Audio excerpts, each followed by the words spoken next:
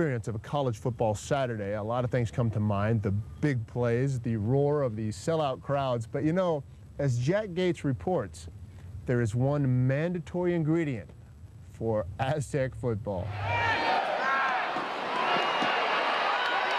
It's not just the Aztecs football team sparking all the action this year.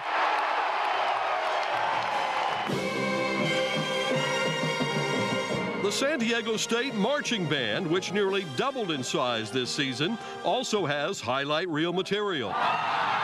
There's breakaway runs, fancy footwork, some big hits. The crowd loves the spirited marching Aztecs music. Just peps you up, makes you want to dance. And They're the spark plug that drives school spirit. What would Aztecs football be without a marching band? San Diego State almost found out. It was very uncertain. We really didn't know.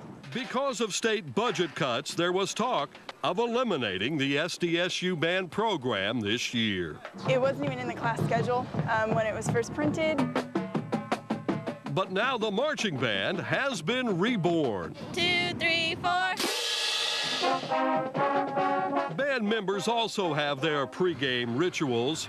What changed this year? Band was moved from fine arts into the athletics department. Athletics band director Brian Ransom says increased funding from student fees saved the band. I can't imagine any Division I school trying to operate without a marching band. They go hand in hand. Now with a budget of $157,000, the band nearly doubled in size. And for the first time, each of the 150 band members gets financial support. This is amazing that we can, get this many people out there and get, everything taken care of, and, being able to pay everybody. Who gets paid for marching band,